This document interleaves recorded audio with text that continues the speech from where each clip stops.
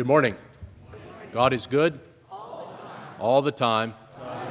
We welcome you in the name of our Lord and Savior Jesus Christ. The piece that you just heard is entitled One Bread, One Body. This is World Communion Sunday. As we receive Holy Communion today, we will be connected with believers all around the globe who are also receiving World Communion, Holy Communion during this time. It's a very holy day, and it reminds us of our connection with believers all around the world. We're grateful that God calls us to be a Matthew 25 church, reaching out to the least, the last, the lonely, the left out. When you do it to the least of these, you do it unto me. Will you stand and join with me in the call to communion that you'll find printed in your bulletin? We're invited to draw near to the Lord and encounter His wonderful presence. In communion with God and one another, we find joy. The table has been set, the sacrifice made, the invitation given. Let us come before the Lord with thanksgiving in our hearts and ascribe to Him all glory and honor and praise. On this World Communion Sunday, our hymn number 548, In Christ There Is No East or West.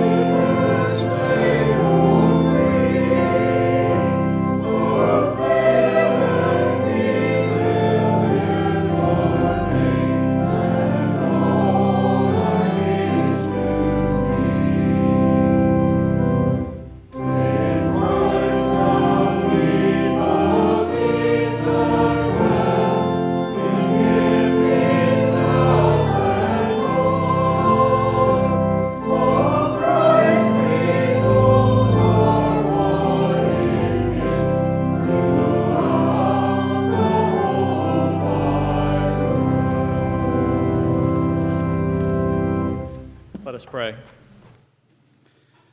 Heavenly Father, yes, throughout the world today, Christians are sharing in the sacrament of Holy Communion. And so we come together with an abundant table before us, a table of your grace and mercy and great sacrifice. Lord, we pray your spirit of love and acceptance would flood into our lives this day. Though we may celebrate your word, and we desire our hearts to be like yours, still we might harbor anger against others. We might act out of frustration rather than love. We hoard your gifts and might reluctantly share our bounty with others. So, Lord, we plead for your help and your salvation. Remind us again, Lord, that your love has always and will always be with us. You have called us to be witnesses to the good things that can happen when we follow your ways. You have asked us to reach out across our borders, across our fears, to others with the reconciling love of your Son, Jesus Christ. And on this day, Lord, we lift up those who are ravaged by weather across the Carolinas and Florida and elsewhere, those that are ravaged in war-torn areas. But Lord, we give great thanks for the many missionaries who are stepping up in faith to serve those in need of help. Lord, help us and give us courage and strength and focus for the ministries in which you have placed us. We pray this in the name of Christ our Lord, who taught his disciples to pray, saying, Our Father, who art in heaven, hallowed be thy name. Thy kingdom come, thy will be done, on earth as it is in heaven. Give us this day our daily bread, and forgive us our trespasses, as we forgive those who trespass against us. And lead us not into temptation, but deliver us from evil. For thine is the kingdom, and the power, and the glory forever. Amen. Thank you. You may be seated.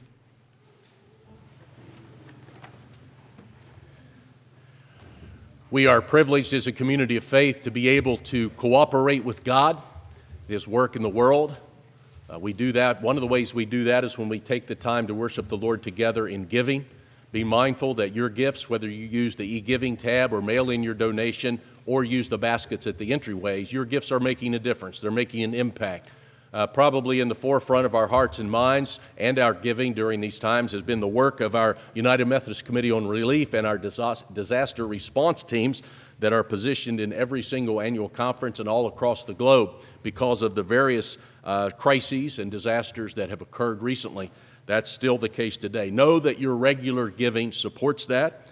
I also know that if you would like to make a second mile gift, you can do that by simply marking an envelope. Right now, hurricane relief, that will be the next one that's coming up right away, as you know, and already our disaster response teams and the United Methodist Committee on Relief are on the scenes in all of those very devastated areas. So know that your giving continues to make a difference. Our prayer cards are the blue prayer request cards there in your pews on Communion Sundays. If you make a specific request, you can bring that forward. You can place it in the basket here in the middle, or you can take it and lay it on the altar as well. Today, we extend special prayers of Christian compassion and sympathy to the Ed Hammond family. Ed, longtime faithful member of Bridgeport United Methodist Church and very dear friend, passed Thursday. Keep that family in your prayers. His memorial service will be later in October, so be watching for that if you would. Ed Hammond stood many times in this church, as have countless other generations of persons, and affirmed his faith. One of the ways that we affirm our faith is through the historic confession of the Apostles' Creed. So together this morning, let us say what we believe. I believe in God the Father Almighty, maker of heaven and earth, and in Jesus Christ, his only Son, our Lord, who was conceived by the Holy Spirit, born of the Virgin Mary, suffered under Pontius Pilate, was crucified, dead, and buried. The third day he rose from the dead. He ascended into heaven and sitteth at the right hand of God the Father Almighty. From thence he shall come to judge the quick and the dead. I believe in the Holy Spirit, the Holy Catholic Church, the communion of saints, the forgiveness of sins, the resurrection of the body, and the life everlasting. Amen. Our choir comes to share our word in music this morning. You can follow along as the words are printed there in your bulletin. Let us come.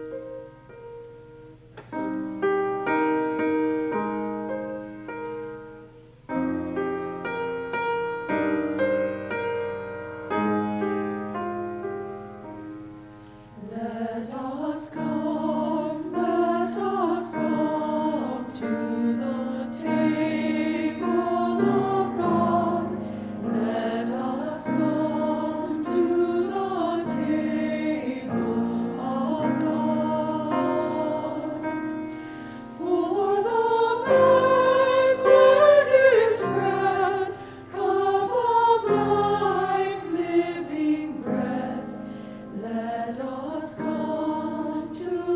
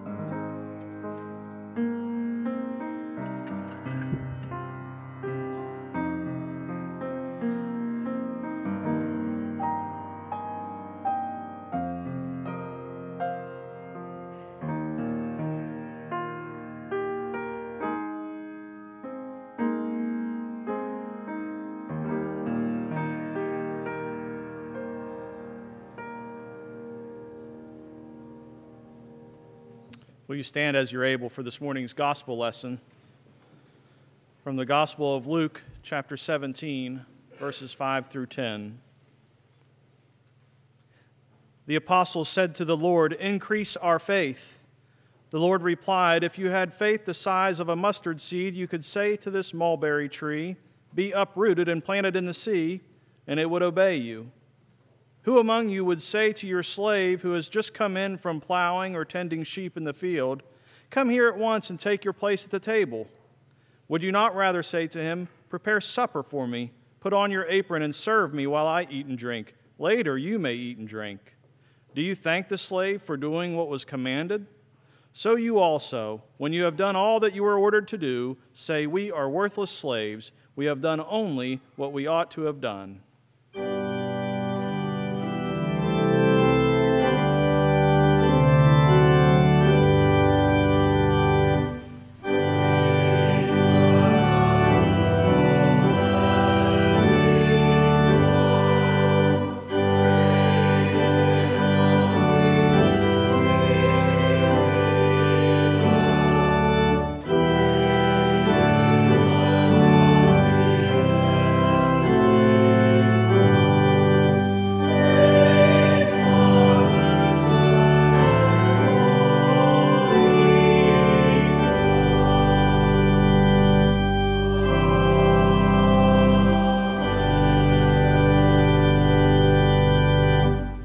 Thank you. You may be seated.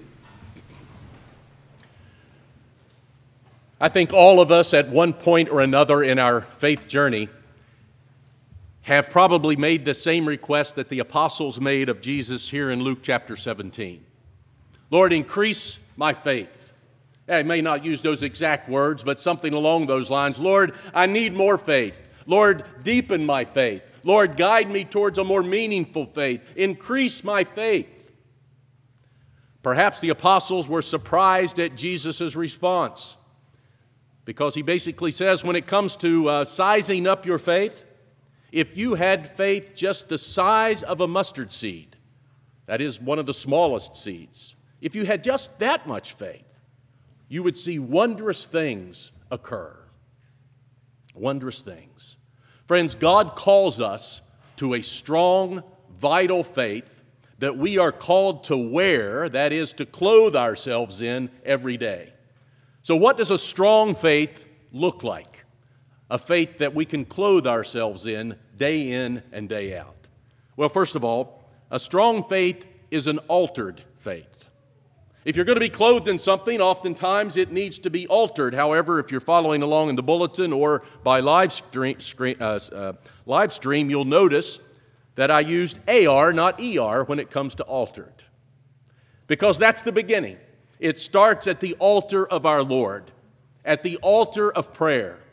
Now, not necessarily the physical altar, but the spiritual altar. That is, that time and that place where you spend time with the Lord in prayer. Friends, that's the beginning of where God works and molds and shapes us so that we can have a strong faith that we can clothe ourselves in every single day. So in that sense, it is an altered faith. Devotional writer Carol Knapp tells the story of her father. Every evening before they would go to bed, he would kneel at the living room sofa, kneel there on his knees, and offer a family prayer for everyone before they retired for the evening.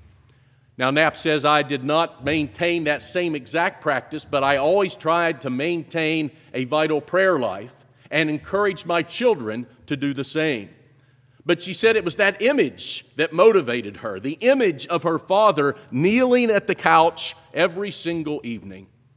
And then she made this comment, because whether you kneel physically or kneel before the Lord in your own way, I wanted to teach my kids to love God on their knees. To love God on their knees. She was saying that, again, the beginning point, the center point of a vital faith is that time of prayer, kneeling before the Lord. Friends, I pray that in your own life and in your own journey of discipleship, that you are finding a way to cultivate that time of altar prayer, again, the spiritual altar, that time and place where you pray before the Lord. Some years ago, I read a story of some mountain climbers who were ascending the Matterhorn in the Alps. And as they summited, one of the persons, it was his first time in that environment, and as soon as they summited, he stood up and he put his arms up in victory. But there was very gusty, very ferocious winds there on the peak. And so quickly, the leader of the mountain climbing expedition said, "Get on your knees or you're going to get blown away. Get on your knees. You're going to get blown away." Now, friends, I cannot speak for you, but in my own faith walk, it's been like that many times. If I don't get on my knees in prayer, there are many things in life that will blow us away. There will be many things in life that we will find we cannot handle. And the only way to handle them is finding that place, that time of prayer. In that sense, a strong faith in which we are clothed daily is an altered faith. Secondly, a strong faith is fitted for all situations. Fitted for all situations. The gift of faith that God offers us when we trust Jesus Christ with our whole being, regardless of the situation that may come your way, your faith is fit for that. Your faith can meet the challenge. Why? Because greater is He that is in you than he that is in the world. So if it's a time of heartbreak, your faith is fitted for that situation. It's a time of anxiety or disillusionment, know that your faith in Christ is fitted for that situation. If there's a time of anguish, a time of uncertainty, know that your faith in Christ is fitted for that situation. Now, I've never had clothing fitted very often, but the one I remember the most is on my first circuit in Upshur County. I was working my way through college, serving churches, and for you younger people, this will date me, but that's okay because I've found that styles come and go. But in the early 80s, what everyone had to have was a corduroy sports jacket. Oh, the corduroy jacket. Actually, it's cycled around a few times since then, I think. The corduroy jacket, the corduroy sports jacket that could be worn everywhere. Well, I had a gracious soul in one of my churches. He said, "I want you to go down to the men's store." Purse Ross Men's Store was a men's store in Buchanan at the time, and get one of those corduroy jackets. I went in, and the guy measured me up, said, "It'll be a few weeks, we'll have one in." And I got it. I'll never forget, I felt like $1 million walking out of there. And you know, the thing about the corduroy jacket was you could wear it in all kinds of situations. You could wear it with blue jeans, informally. You could dress it up with a tie and dress pants. To be honest with you, other than sleeping, I probably didn't take the corduroy jacket off for at least a month.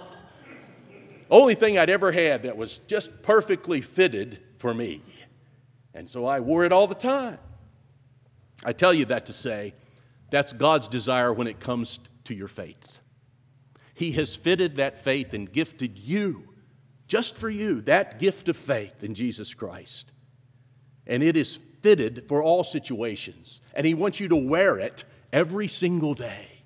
Whether you're on the mountain or walking through the valley of the shadow of death. Whether your days seem bright and sunny or particularly cloudy and stormy. No matter the stage or age of life, He wants us to be clothed in that strong faith every day. And rest assured, when we place our trust in that way in Christ, that faith is fitted for whatever situation or circumstance we may be facing. Finally, a strong faith never outgrows servanthood. Never outgrows servanthood. Friends, we are called, Jesus Himself said, "I came not to be served, but to serve."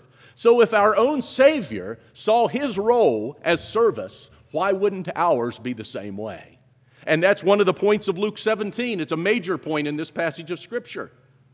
Go about doing what you're called to do. It sounds a little bit blunt, doesn't it? But that's only because we're not used to hearing it that way. Jesus is saying, if you're a servant, you're supposed to be doing what servants do. So do what servants do. Don't expect accolades and recognition and all of these things. Just do what servants do. And we have trouble seeing ourselves as servants. But friends, the truth is the way toward a growing, mature, vital faith is more service, not less. Because why? We are following the example of Christ. and we are serving the world in the name of Christ. A strong faith that we can wear every day never outgrows servanthood.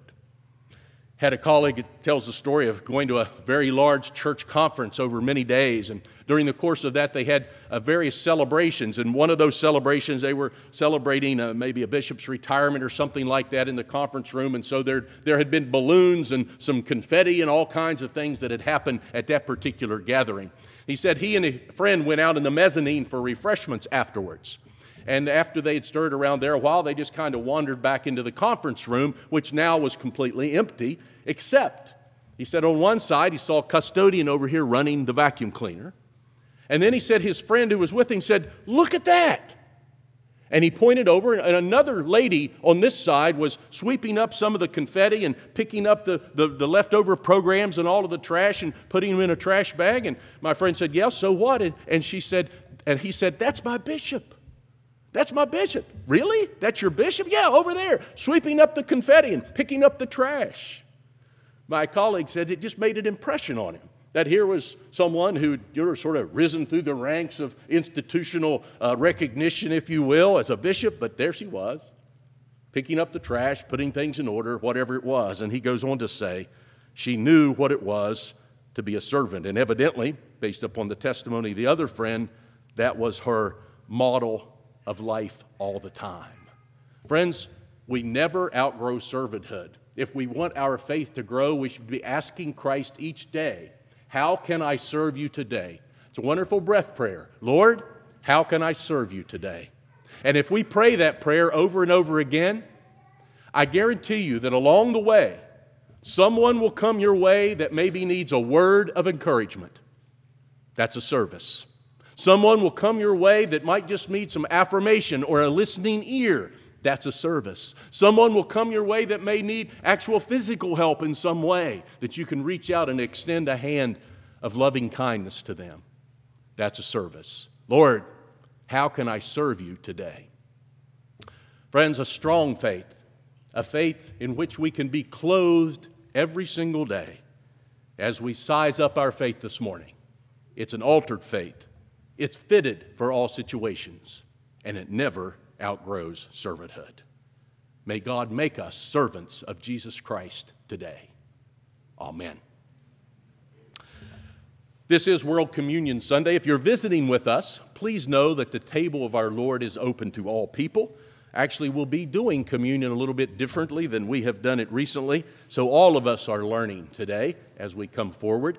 In just a moment, I'll have the prayer of great thanksgiving, but a word of explanation. You'll be handed a piece of bread with sanitized hands and handed a cup. You can receive that and make the turn here at the front. There are the communion cups are disposable. You can drop them in the trash cans here. If you go on to the altar and pray at the altar, after you finish kneeling at the altar, you can exit by the side hallways, and you'll also find trash receptacles there in which you can deposit your cup. Gluten-free will be distributed here on the piano side of the sanctuary, so have great faith in that as well. Keep in mind that all people all across the world today are engaging in Holy Communion. It is our privilege. Will you bow with me in prayer as we have our communion prayer?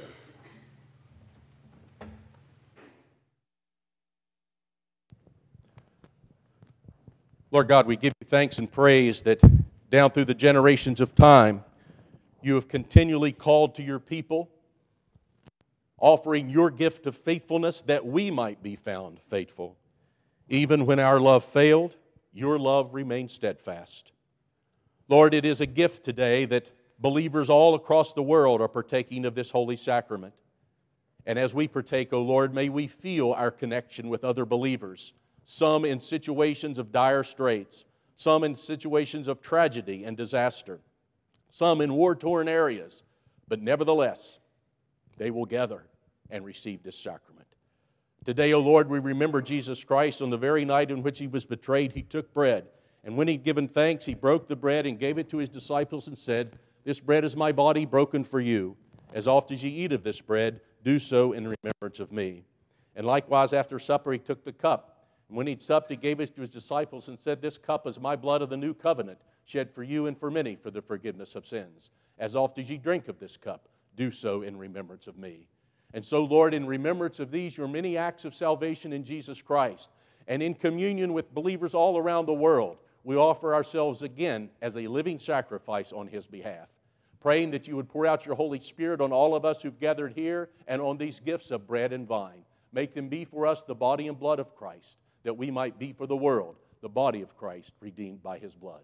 Looking toward the day when we will all feast together at your heavenly banquet table. All honor and glory is yours, Almighty God, now and forevermore.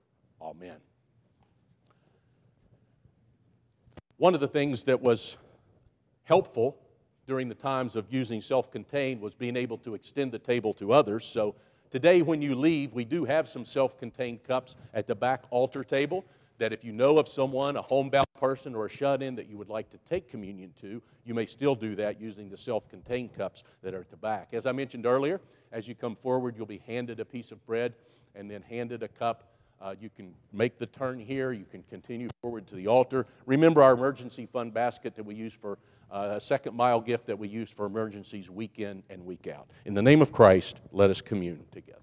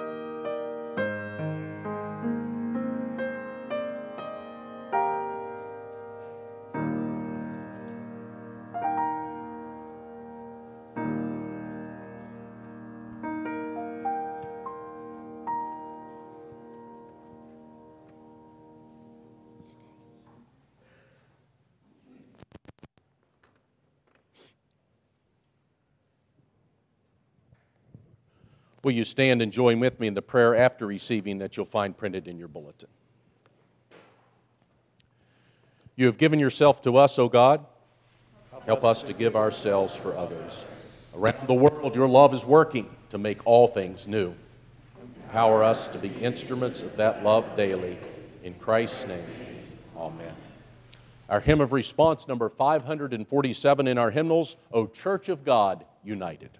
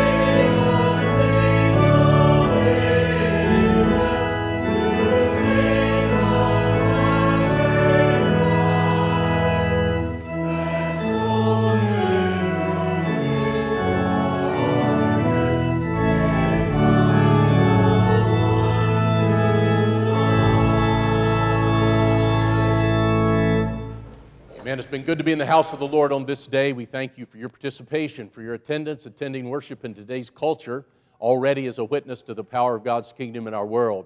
Our ministry continues to go forward in so many different ways. Our WOW program for young people on Sunday mornings. Our youth are gathering in, not only on Sunday mornings, but in the evenings as well. Our music programs with youth and children. Keep all of that in your prayer. Also, if you know of someone that's in those age categories, encourage them to be a part of that ministry as well. Friends, we have been given the gift of faith. God desires for that faith to be strong, for us to wear it each day, and to serve in the name of Christ. In His name we go forth. Amen.